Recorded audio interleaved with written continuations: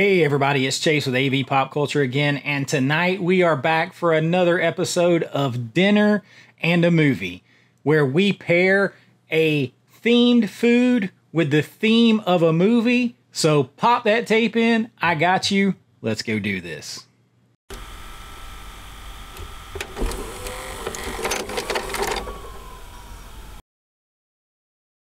All right, so we are back with round two, second episode of Dinner and a Movie, and this one probably could not be easier nor more fun. My favorite food in the world, probably my favorite go-to cheat comfort food is pizza. And when I think of pizza, there's only one movie. There is only one set of characters that I think of, and I am talking about the Teenage Mutant Ninja Turtles. Now, how can you not? Now, the original movie, the original few movies, everything else they've made since then, no thanks. This movie, I took my little stepbrother to see. I think I was like 11 when this came out, and he was like 6. And I took him to see, like, our parents dropped us off, and we went in and saw this movie. We both loved the Teenage Mutant Ninja Turtles. I still do. I still love this movie.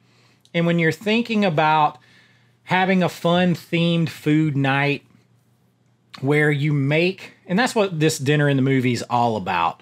It's about, because we all love physical media, right? And it has so many advantages over streaming.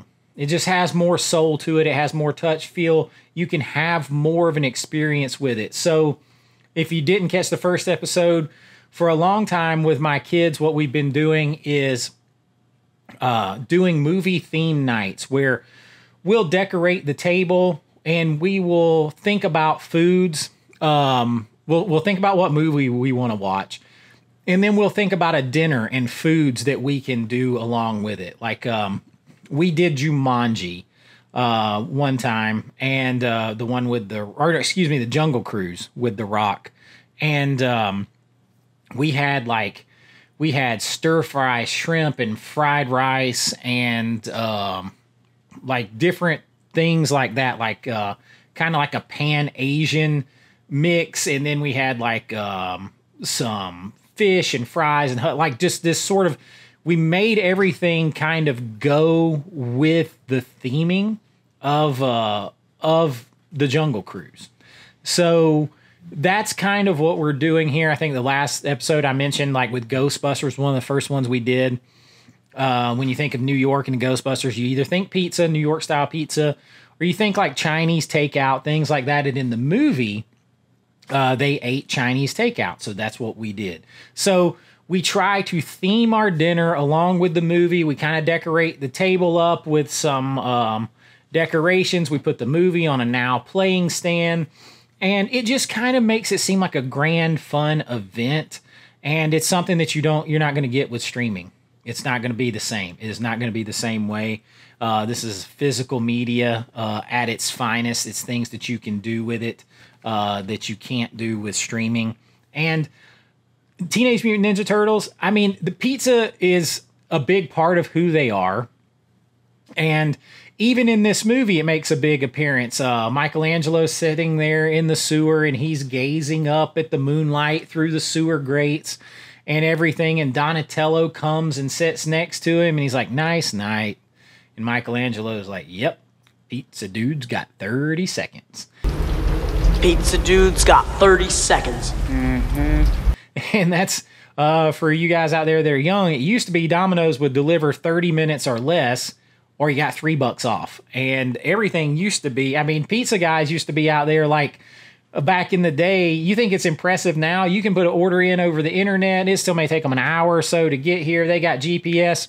Back in the day, you could call Domino's, order a pizza. They would write it down on a notepad, cook your pizza, put it in the container, send it out with a delivery driver with no GPS, no cell phone, because those weren't around, and like friggin' Magellan, he'd find your house, and all of that would happen in under 30 minutes.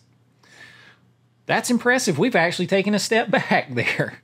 But It was, and then the guy couldn't find it in the movie, and he gives him 10. Michelangelo gives him $10, and the guy's like, "Hey, this is 10. The tab's 13." He's like, "You're 30 seconds late, dude." And it's like tough shit. But when you're thinking about pairing something up, pizza and the Ninja Turtles go together perfect. And we're not going to spend a ton of time talking about this movie. It's more of just a spotlight to get you guys thinking about what you can do with physical media in your family and have fun and give you ideas. I think the original Teenage Mutant Ninja Turtles live action movie is by far the best. I think it's a film that took a cartoon and comic book and took it seriously. And they looked real. I still think they look better than like anything they've done with CGI and stuff like that. I think the original is just so much better. I love Raphael in the original and his interaction with Casey Jones. A fellow nunchucker, Michelangelo. There's so many things in this movie that I love. I still think it's the best. I make custom slip cases, and I have actually started tinkering around with one. I haven't even cut them out yet. I just had them printed. So like this, just classic artwork would be the cover. It's extra wide because this folds down, and those would be the sides. And then the back, I'm not really happy with. It came out a little dark, but there it is, kind of super cool.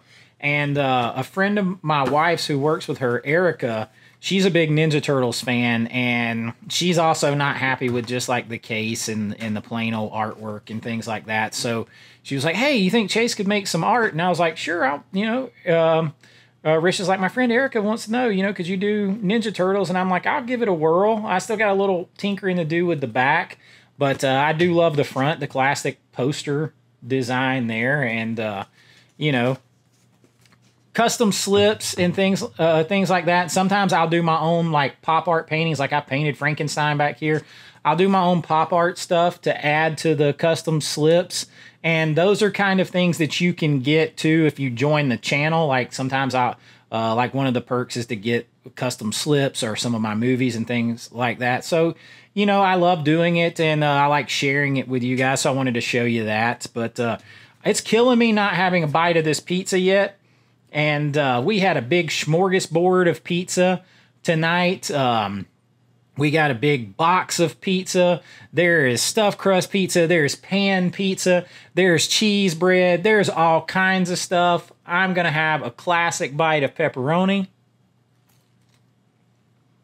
All right, dinner and a movie. We're going classic Pizza Hut. To me, this looks like the old Bigfoot pizza box. This is their big dinner box. Got some garlic sauces over here. My daughter's little side personal pan pizzas don't look like they used to. The big dinner box has got it going on. Couple of pan pizzas, some cheese bread, some wings for my son who does not eat pizza very often. It's looking good. I think this one's got tomatoes, mushrooms, and onions. This one's got pepperoni, Italian sausage, and jalapenos. And then the cheese bread's looking real good. All right, time to pair that up with a movie. I'm kind of a pizza snob, and this is pretty good.